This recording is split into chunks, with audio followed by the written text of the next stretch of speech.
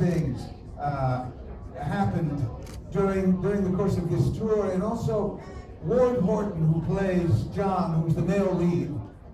There's two female leads, by the way, in this film, and they're both called Annabelle.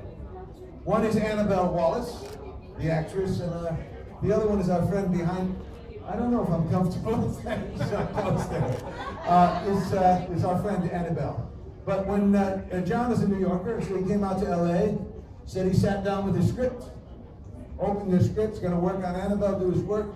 No sooner does his eyes go down to the script, but the medicine cabinet in his bathroom just literally fell off. So he thought, okay, this is weird. Called the landlord, no problem. Landlord said, what did you do? He says, that medicine cabinet is like screwed in. What? He said, nothing, I just arrived here. So they put it back up, and you cut to the end, the last day of shooting. He comes in to me, he said, something weird happened. What, Ward? He said, you remember I told you about the medicine cabinet? So he's studying for the last day of shooting, and the medicine cabinet falls off again. I don't know.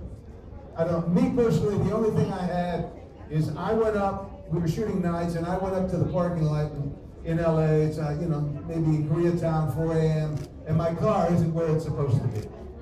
I always park, as many of you do, closest to the stairs that I'm going down. But my car was all the way on the other side, and of course I realized, no, someone came and took my keys. So that wasn't Annabelle.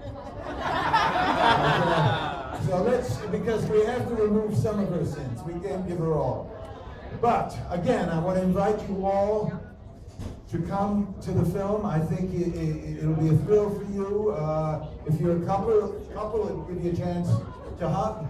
If you believe, and many Latinos do believe, and many other people believe in good and evil, but they also believe that faith can overcome and conquer that.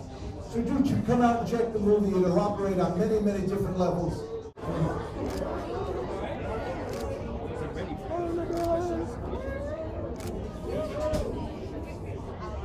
Ladies and gentlemen, Annabelle.